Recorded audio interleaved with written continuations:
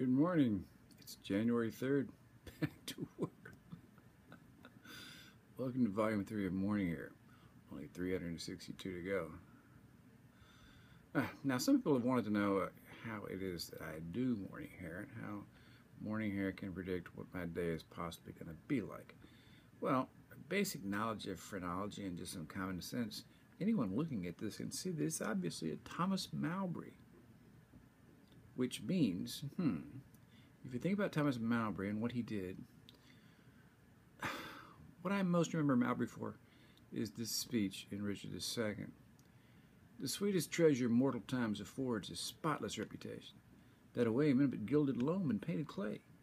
A jewel in a 10 times barred up chest is a noble spirit, a loyal breast. Now, what does that mean to me? It means I have to do something dishonorable and then talk about how honorable I am. And that's going to be hard. I don't know how to talk about how honorable I am. Anyway, it's January 3rd. That's my future.